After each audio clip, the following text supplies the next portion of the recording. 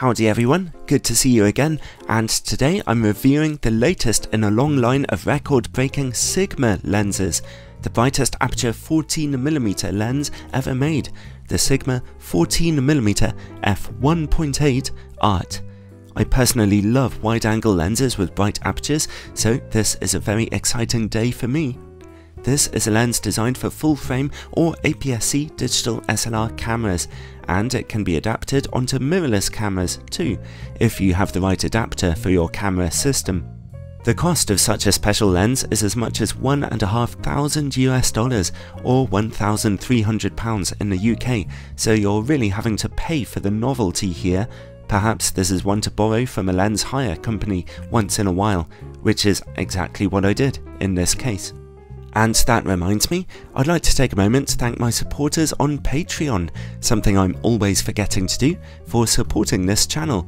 With your support, I can keep affording to hire interesting camera lenses like these for testing purposes, so I really appreciate your generosity.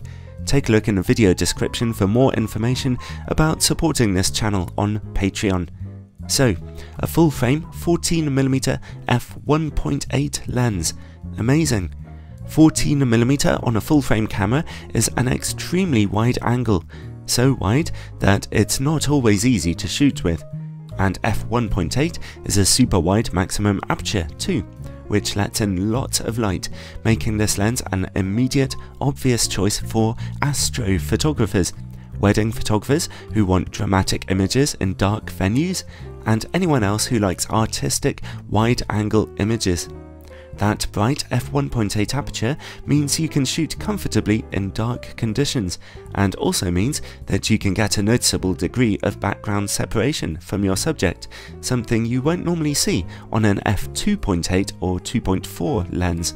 So, you can get some pretty curious portrait pictures here, and exciting close-up images. It's a useful focal length on cameras with smaller APS-C sensors too, where the equivalent full-frame focal length will be about 22mm, another lovely, not so wide but still very wide angle. Let's look at the lens's build quality first. It is a big lens on any camera, beautifully and solidly built, like all of Sigma's Art branded lenses, but with a frighteningly exposed front glass element. Do not accidentally scratch that beautiful glass. It's easily the part of the lens that's most expensive to have replaced. Necessarily expensive and necessarily heavy, the whole lens weighs over 1.1 kilograms or about 2.5 pounds, so it's really hefty in your camera bag. There's no way to use conventional filters with this lens, which is a shame, but also typical for such a wide-angle optic. The whole lens is based on a metal lens mount with a weather sealing gasket around the edge to give you a little extra protection from dust and moisture ingress. Apart from the auto manual focus switch, the only control on the lens is the wide rubberized focus ring, which turns very smoothly and precisely and can be adjusted whether or not you're in auto or manual focus mode. The copy of the lens I tested had some weird focus issues. It was poorly calibrated. If you wanted to focus to infinity, you actually had to focus at the 1 meter point on the scale. And on my Canon 6D camera, if I was shooting through the viewfinder, I needed a focus calibration of +12 in the settings. But once I'd done that, the lens focused consistently and accurately, so I was happy.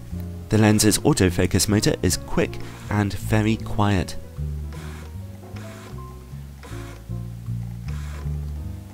Like I said, once I'd calibrated it, it functioned nice and accurately for me. The lens comes with a built-in hood, which you can't remove, a nice Sigma lens bag, I really like those things, and a front lens cap that slips on nicely but securely. Overall, really the build quality is top-notch. So, image quality. Let's start on a full-frame camera, my 20 megapixel Canon 6D. At f1.8, in the middle of the image, the lens is extremely sharp with great contrast. The corners are also pretty fantastic, with an admirable lack of colour fringing, an impressive trait for such a wide-angle lens. If you look into the very edges though, you can see some softness. You can see gradual improvements at f2.8, f4, and finally at f5.6, you see razor sharp picture quality across every part of the image frame.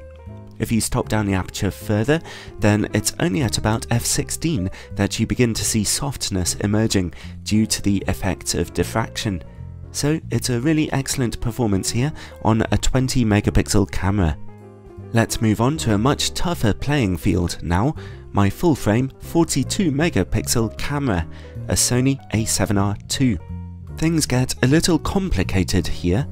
Straight from the maximum aperture of f1.8, picture quality in the middle of the image is sharper than Jordan Peterson. But all four corners are a complete disaster.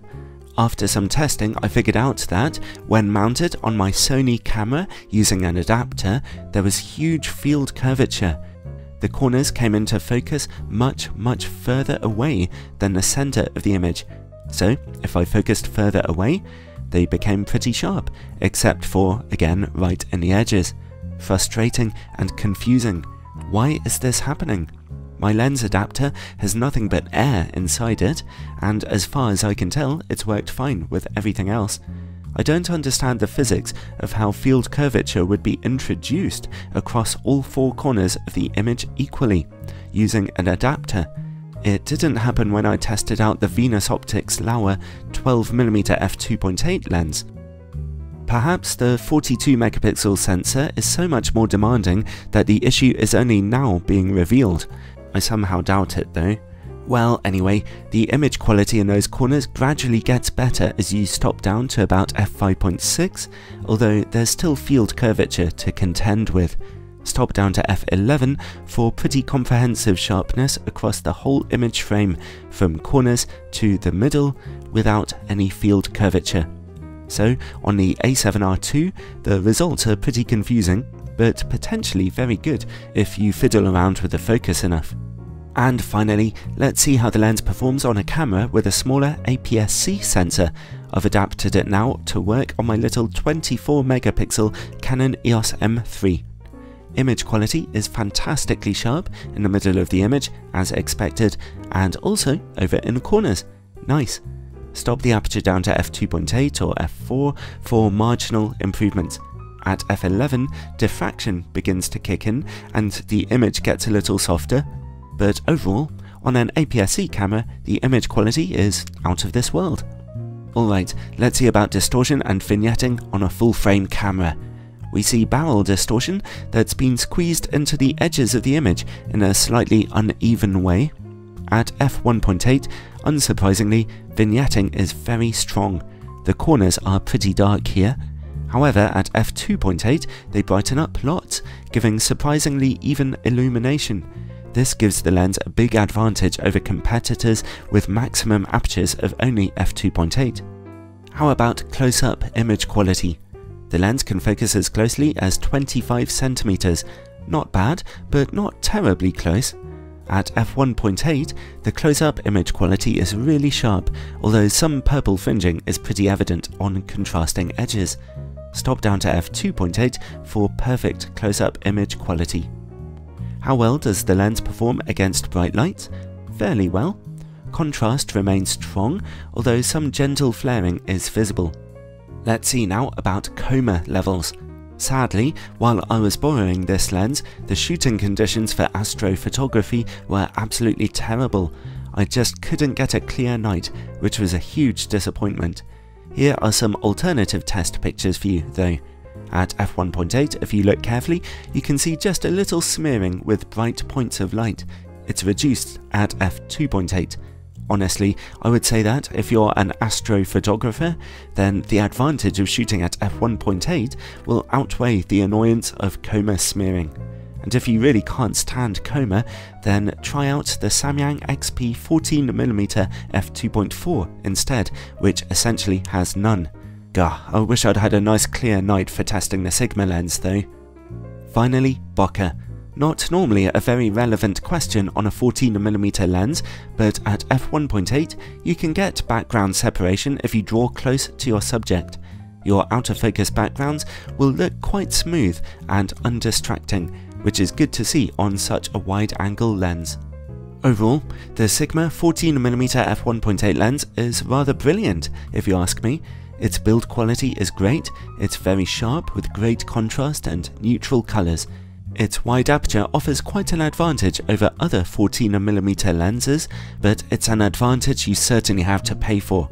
This lens will be hugely appreciated by astrophotographers, although I also think wedding and event photographers could have great fun with it too. I'm not sure if I would pay £1,300 for it though, the price is a little out there. And I would naturally question adapting it onto a mirrorless camera from my personal experience. I have no idea what the issue was when I adapted the lens onto my Sony a7R II. I'd love to hear some other people's findings. It's worth remembering that if you have a mirrorless Sony camera, then the very good Venus Optics 15mm f2 manual focus lens is also available, which is broadly equivalent to the Sigma lens, almost, and would be a far nicer and better value for money option in my view. For digital SLR users though, who have a lot of money behind them, this enjoyable Sigma lens represents amazing picture quality and could be useful. So, if this is how you want to spend your money, it comes recommended.